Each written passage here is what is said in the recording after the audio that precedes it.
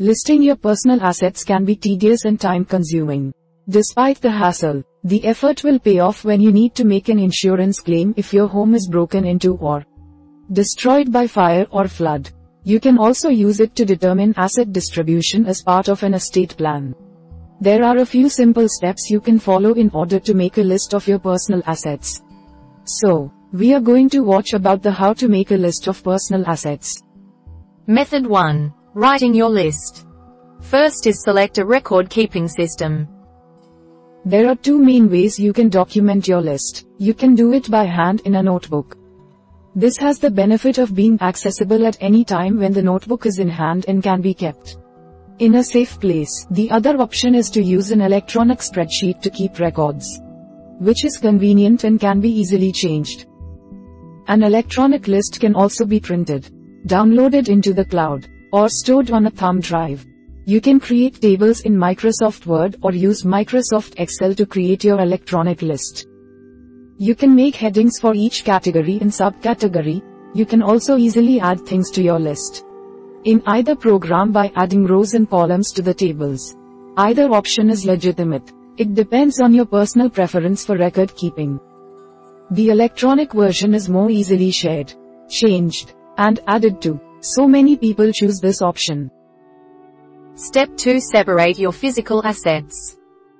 There are two main types of assets. The first is physical assets. These are the tangible properties you own, such as your home, furnishings, automobiles, artwork, clothes, and other items that you can see and feel. The evidence of your ownership of physical assets is documented in legal documents including deeds and titles. Some items may be difficult to classify since they have elements of both categories. For example, fine jewelry may be family heirlooms passed down from generation to generation. It is still worn on special occasions and listed in the physical category. At the same time, this same jewelry may be valuable enough that it requires insurance and special safekeeping, which are elements typically required for financial assets. Step 3. Distinguish your financial assets.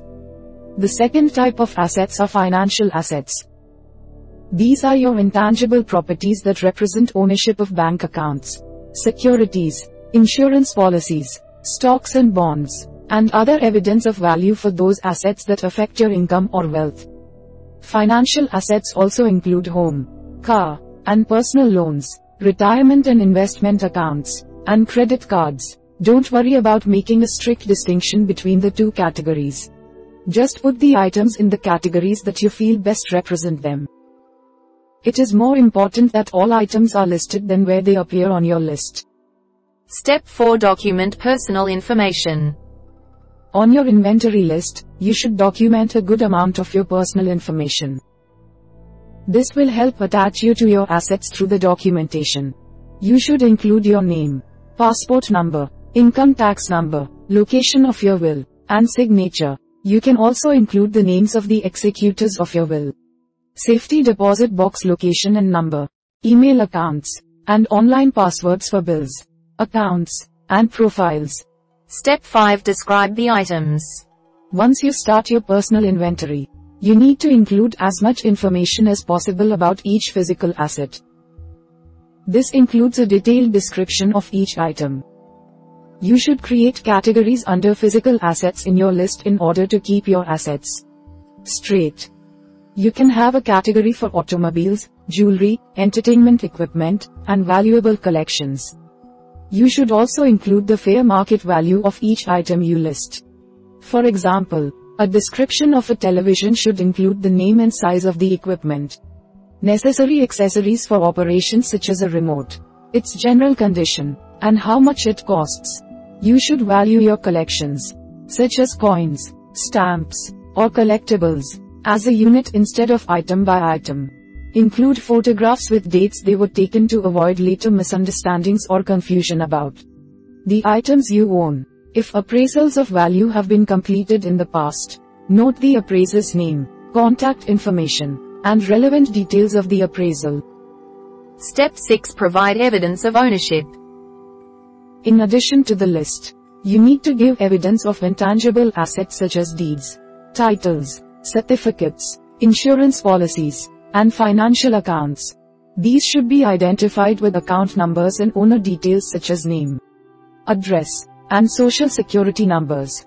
You should also include the names of any persons that have legal authority to manage, sell, or otherwise dispose of each financial asset.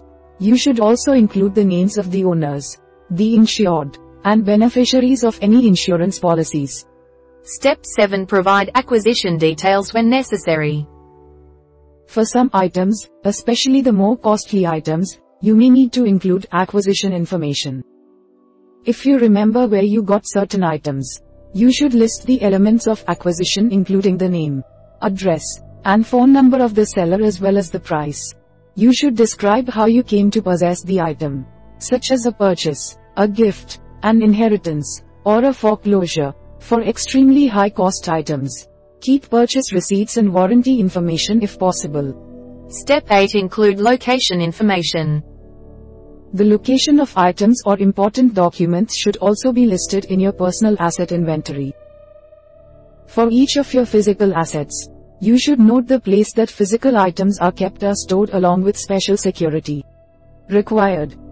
For your financial accounts, you should identify them with the name, address, and phone number of the custodian, broker, or bank where the account is located. Write down the name of the contact person responsible for accessing each of your accounts, the date the account was opened, and its current status. The location of stock certificates, deeds, mortgages, certificate of deposits, and other evidence of an intangible asset should be clearly noted. You should also list any person authorized to access the account and details required to have entry, such as passwords, combinations of safes, or safety deposit keys. Step 9. Note special conditions for certain items.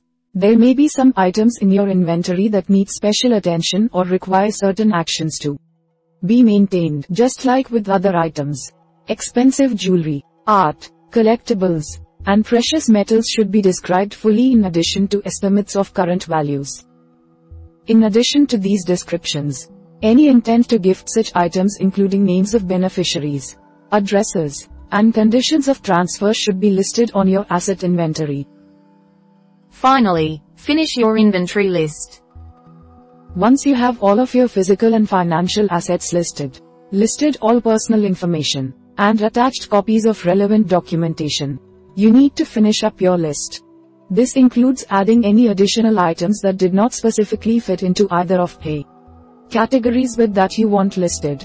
After you finish the last of the list, you should date your inventory. This will help avoid confusion if your list is amended at a later time. A list without a date can be more confusing than not having the list. Method 2. Protecting your list. First is attach a list of legal representatives or authorized agents. You should list the individuals that can help with your affairs if you are unable to.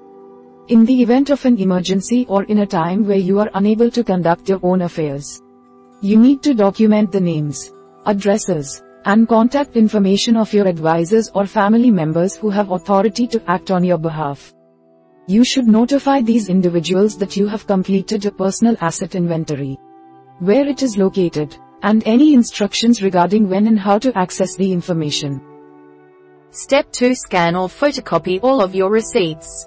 To keep your property safe, you should keep as many receipts as possible, especially on high-ticket items. If you are using an electronic list, scan your receipts so you can have electronic copies of them.